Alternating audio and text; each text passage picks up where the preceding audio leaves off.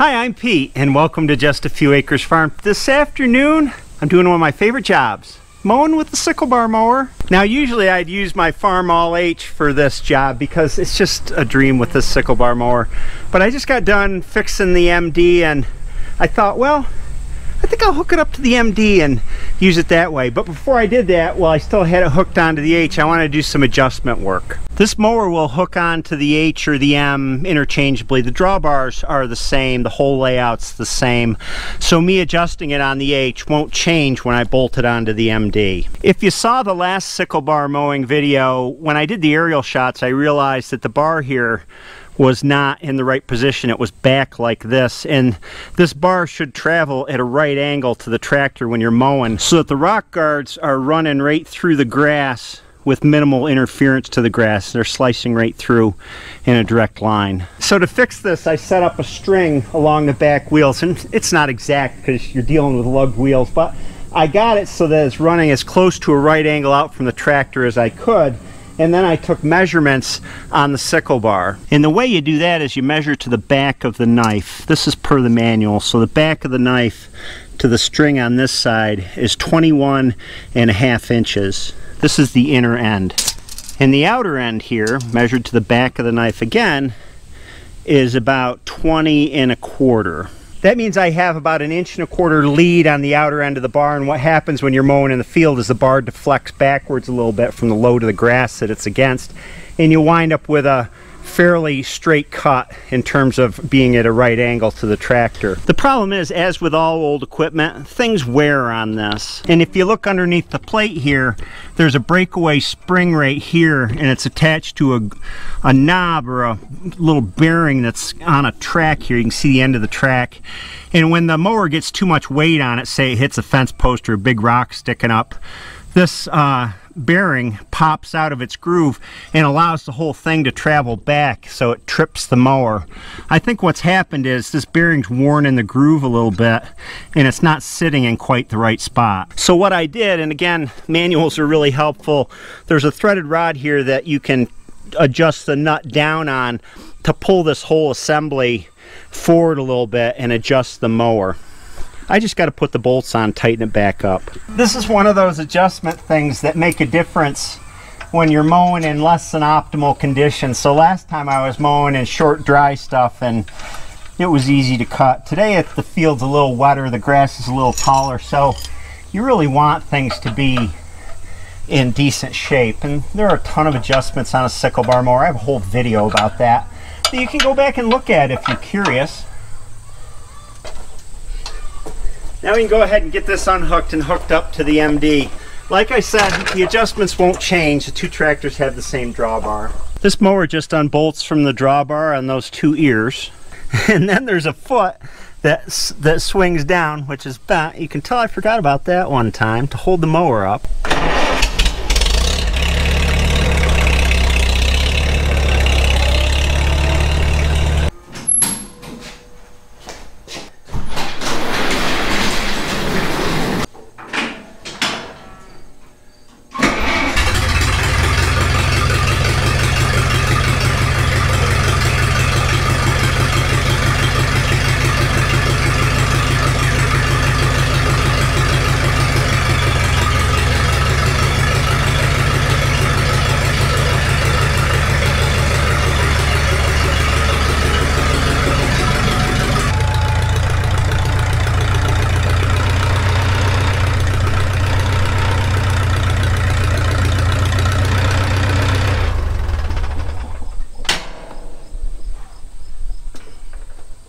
I gotta move this swinging drawbar out of the way to mount the mower up.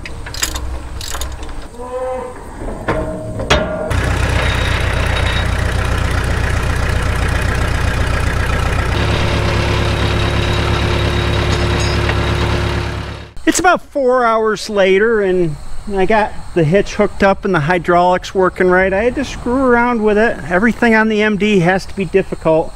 It's not like the H where I just bolt it up and go in 10 minutes. I had to move these plates to the underside of the hitch because the mower was riding up too much. This hitch is higher because I got bigger tires on here The inside shoe is running not where I'd like it. I'd like it to be running right outside the tire, but I got a wider stance on the M, so that's the way it's going to be. If I wanted to mess around with it, I could change the bolts here and slide the whole mower over, but I don't feel like doing that today. I can just deal with that. What I can't deal with here is I've changed the angle of the cutter bar, and I need to adjust that. See how it's sitting here? The front end of it's riding up like this. We really want that to be close to horizontal. And to change that, I've got these 2 bolts here which will rock this whole assembly this way or that way depending on how you want it. Changes the whole thing. So I gotta tighten this one down, loosen this one up. When guys used to cut just using sickle bars, they knew how to adjust them right on depending on what they were cutting. So cutting conditions will change how you want the sickle bar angled.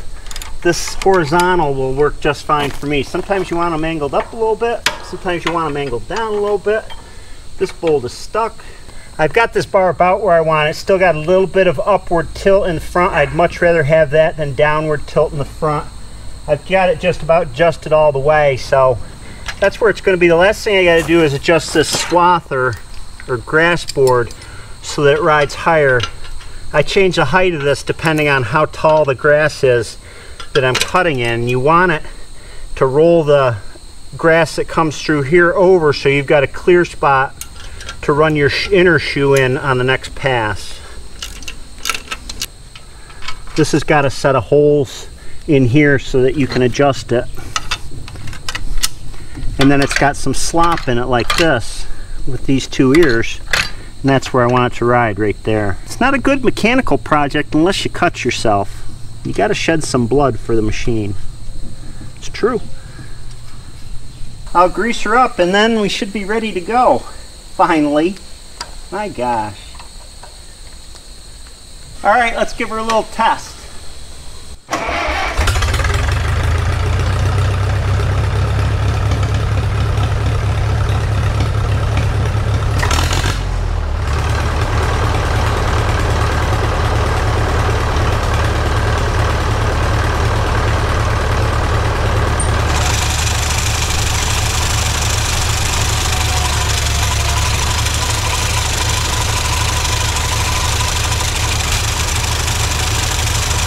Alrighty, here we go. I had to give her a little washing, you know, to get the dust off. Make her all shiny. This is the field we're gonna mow right up through here. The triangle field. Mower down, PTO engaged. First gear to start.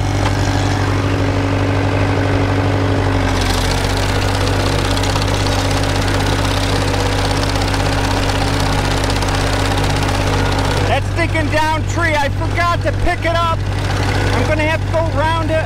I don't think I can move it by hand. Oh, how annoying.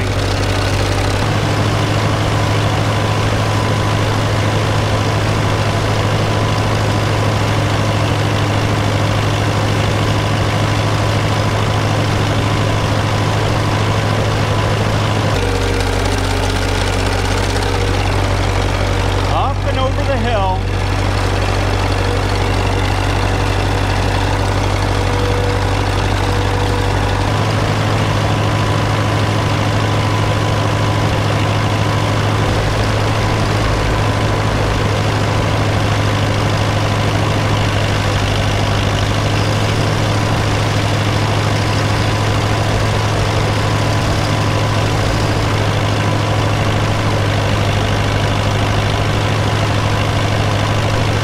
Based on what I'm seeing, I think I got her set just right.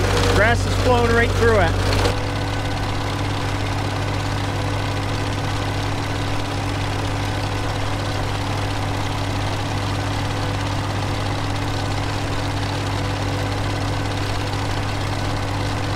Everything sounds nice. The mower sounds nice. The tractor sounds nice.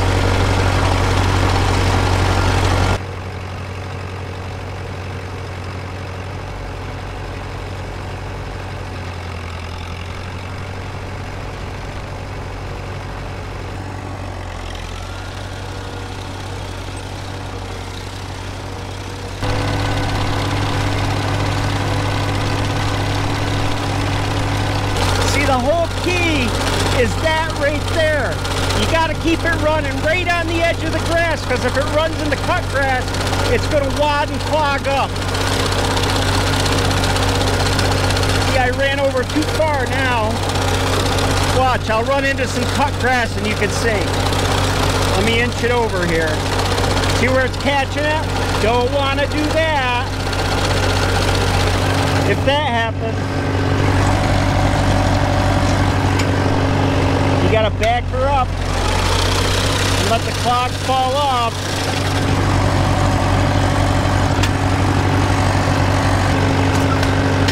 Start over again.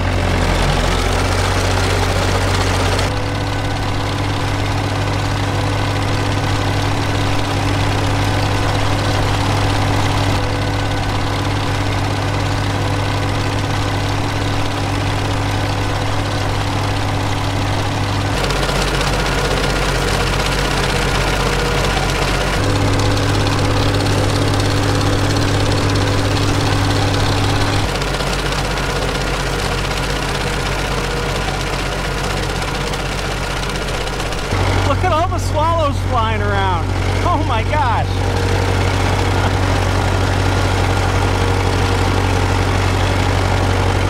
Lots of bugs hopping around in the grass.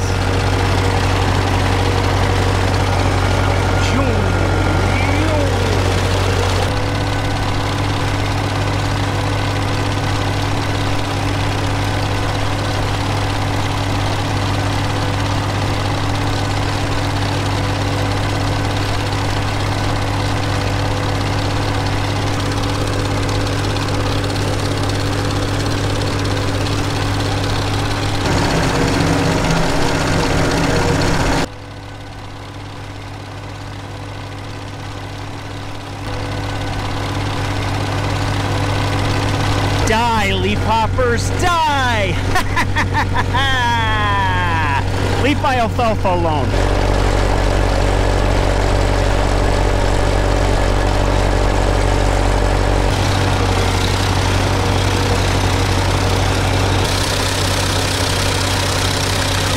I don't know, it looks like it might rain over there to the west. It's coming this way.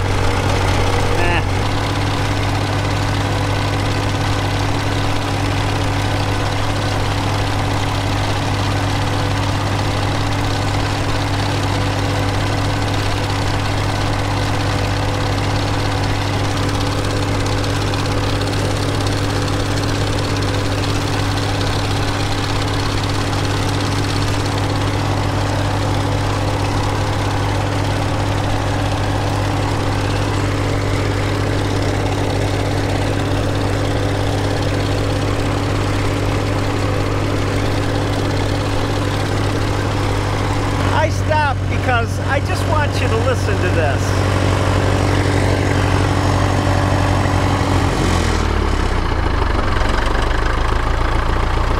She sounds better than she's ever sounded.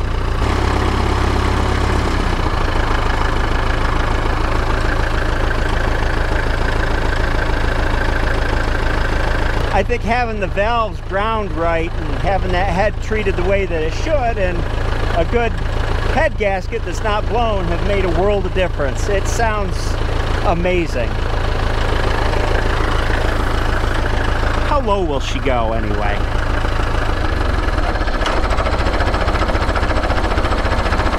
That's how low she'll go. I'll just let you listen to that.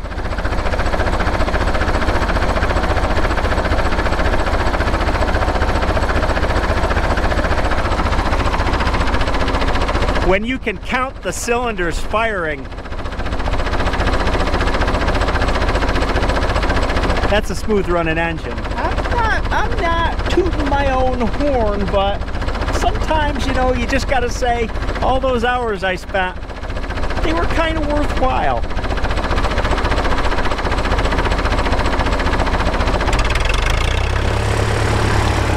All right, let's get back to work.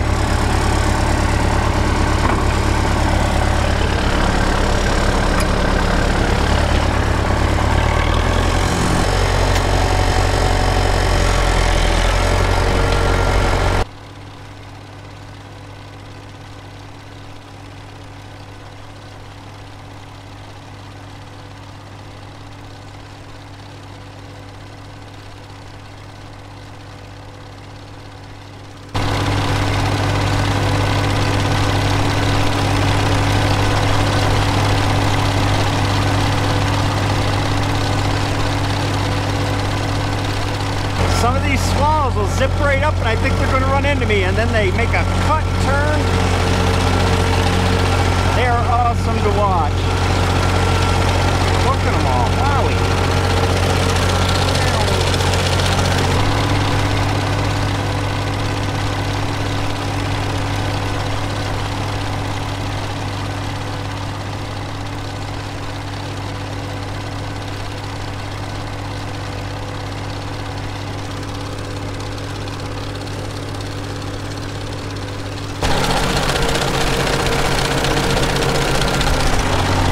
When you're doing a point like this, you got a couple options.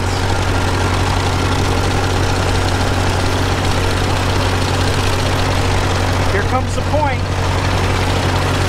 You can do this and plow the grass.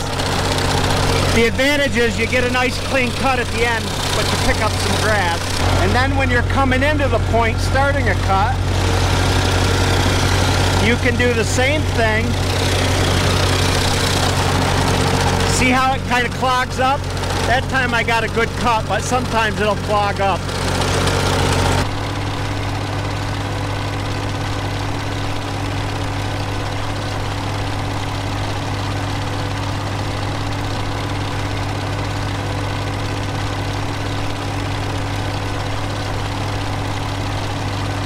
Here comes the point again, and I'll show you the other option.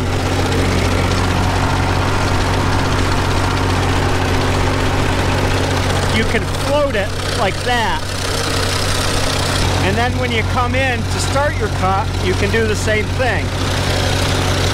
You can float it till it gets to the full width and then drop it. The advantage is that the mower bar doesn't clog up at all, but you leave a little sloppier cut. So I prefer to take the extra time and do it the first way, where you have to go back and forth and unclog the cutter bar, because it looks neater. Look at that rain coming down over there. Kind of cool to watch the weather. No thunder or lightning, just rain this time. You can see it falling right down. And it's starting to drop too.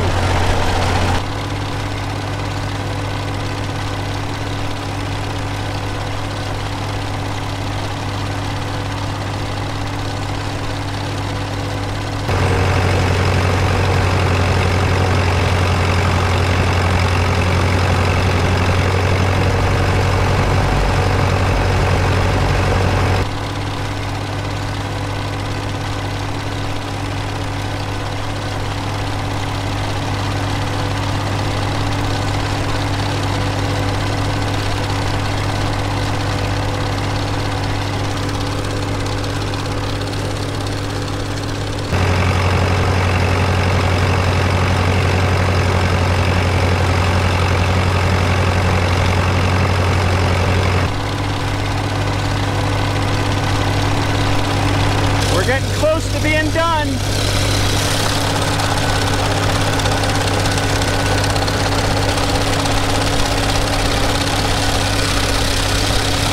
Last pass.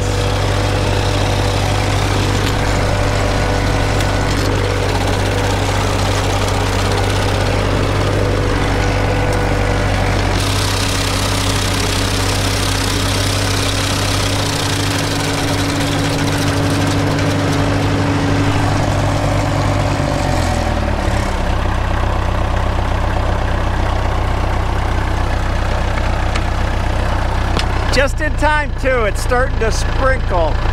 It's a good job to get done.